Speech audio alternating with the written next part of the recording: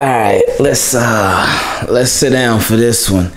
So, it has not been confirmed yet, but it's pretty much confirmed. When we heard that John Harbaugh said, because John Harbaugh, you don't talk about injuries like that, but when we heard John Harbaugh said Marlon Humphrey is going to be out for a while, as soon as I saw that, I said, "Oh yeah, he's out for the season.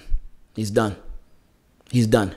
Because we know that Harbaugh is pretty hush-hush when it comes to injuries, and he does not give any definitive answers, especially immediately after a game. They don't give any definitive answers, especially before an MRI. No, he doesn't. They don't do that. So the fact that he did that and he said, oh, he's going to be out for a while, we knew Marlon was done. We knew it. And that's been this season in a nutshell. This season in a nutshell. So many key players hurt. Of course, Marcus Peters out for the year. Chris Westry has missed some time. He missed a significant amount of time. He's out for a little while. Jimmy Smith, he was out for a little while.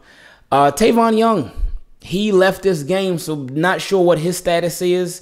At least Harbaugh didn't say he's going to be out for a while, but we'll see what happens. Anthony Averett, he only missed a game. But Deshaun Elliott out for the year. And because he had missed a couple of games initially. And then he came back and then he ended up being out for the rest of the year. This secondary has taken just so many significant blows. Like they're going to lose their starting safety and their two starting corners for the remainder of the year. And then the ones that you have left, Jimmy Smith, that's a scare because he hasn't had the best injury history. Tavon Young, again, still question mark because he hasn't had the best injury history. So now you're down to Robert Jackson. You could try Brandon Steele. You could put him at corner. The Ravens are going to have to get creative. It's going to be a lot of roster movement this week. Again, still not confirmed with Marlon Humphrey yet, but that's the expectation. The confirmation should come tomorrow. Even though we don't want to hear it, we don't want to see it, but we expect to hear it and we expect to see it. But now it's like, what do you do? Well, you're 8-4. You have a good record. You're in good position. Should have been 9-3, and you had an opportunity to. But we'll talk about that whole thing later. Because again, apparently John Harbaugh said, I didn't feel comfortable going into overtime without Marlon Humphrey. But we'll talk about that more later. But you have a good record. You're in good position overall. If everything ended today, you would be in the playoffs. That number one seed, no, you wouldn't have that. But based off of your decisions, I don't even really think you deserve that right now. But anyway, Ravens, they have to stick to their motto. And I was saying this before the game, the Ravens motto this year has been find a way. Find a way. And they've been finding ways, despite all the injuries, they've been finding ways to get it done. And we only talked about the injuries in the secondary. We ain't talk about everybody else.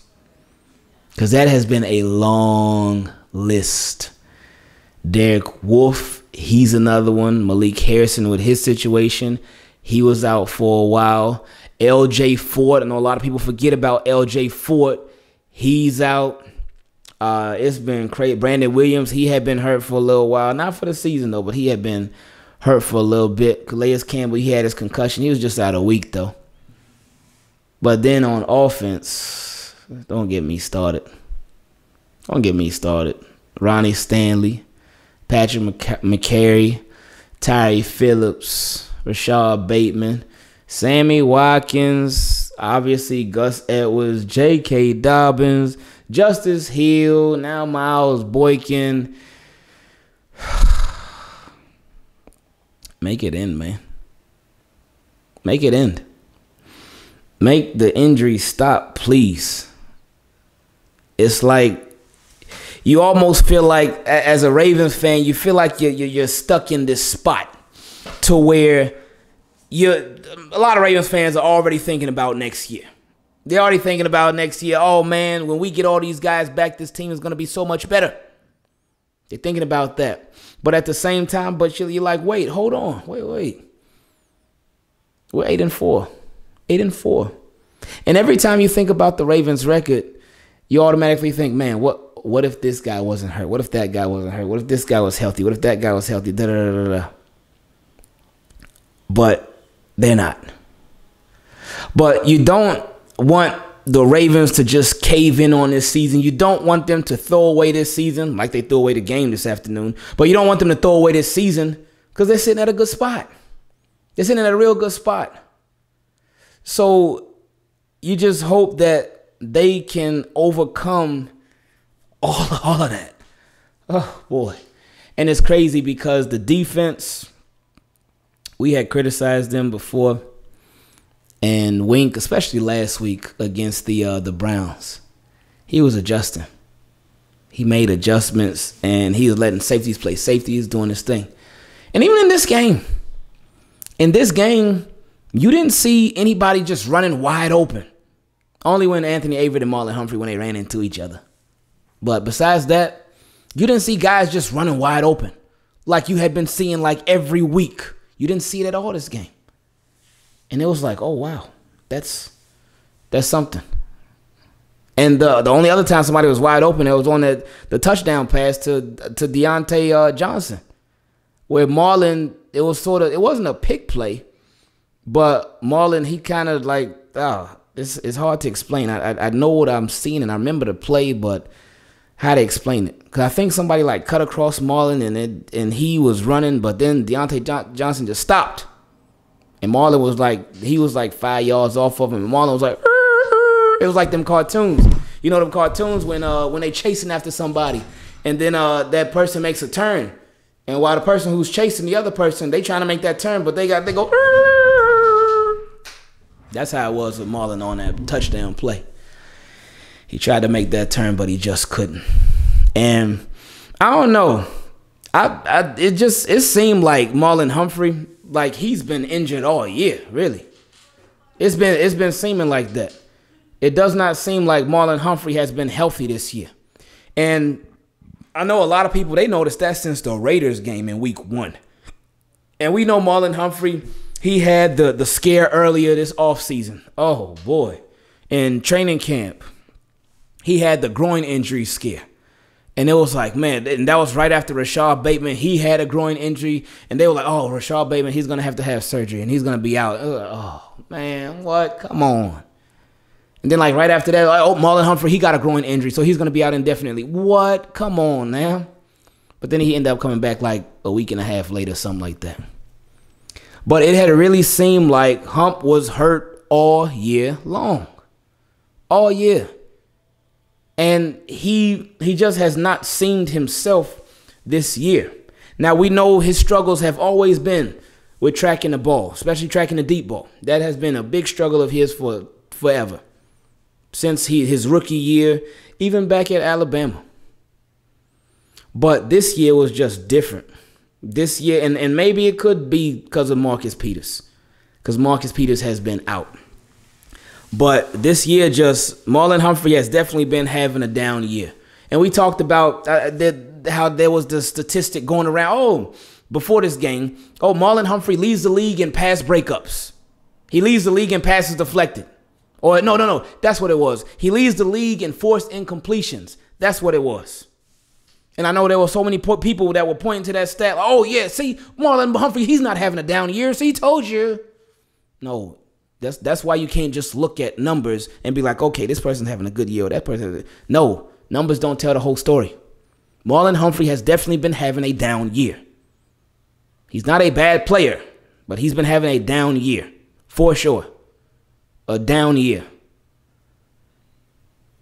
But now his year is probably going to be over, since he's probably going to be out for the year.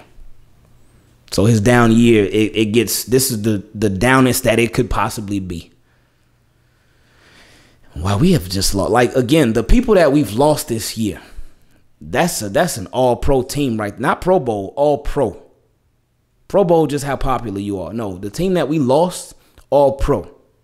Ronnie Stanley, J.K. Dobbins, Gus Edwards, Marcus Peters. Like, we lost some dudes, man. We really did.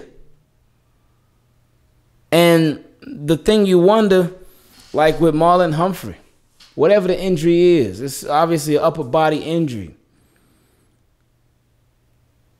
You just hope there are no setbacks. Now, usually the biggest fear with setbacks is with leg injuries. Usually upper body injuries, you don't really hear about too many setbacks with that. But still, you just never know. You never know. So we just hope that whatever the case is, I've been hearing shoulder, I've been hearing pec, I've been hearing this and that. But whatever the case is, you just hope that the recovery is smooth and it's an easy process. So whether he having surgery or not, whatever it is, it just gets, and you hope it just doesn't linger. You hope it doesn't linger, especially with the injury happening so late in this season. So once we find out whatever the injury is, and that'll come out tomorrow, it'll be definite tomorrow, because today is just speculation.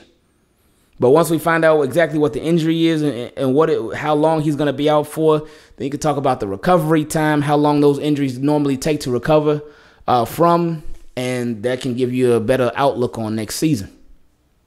Whether he'll just need to do rehab, whether he'll need to do surgery, whatever it may be. So it sucks either way, because you lost presumably you probably lost your two best corners for the rest of the year. And one of them, he didn't even get to play. He didn't even get to play. But this one, you've had him for what, 13 weeks? Didn't he miss a game this year? I don't even remember. But either way, he's gone now, and most likely for the year. So Wink, his job, and it's crazy because he had just, I felt like he had been doing a better job. But now his job gets that much harder, like that. It gets that much harder right away. So you got to hope Chris Westry is back next week. Hope Jimmy Smith is good. Hope Tavon Young is good too. Because again, I'm sure we'll hear about him tomorrow too. Hopefully it's nothing with him too. But you just got to hope that you can get all these boys back together. And, oh man, this is gonna be quite a week in practice for those Ravens. So we'll see how things go, and we'll see how things turn out.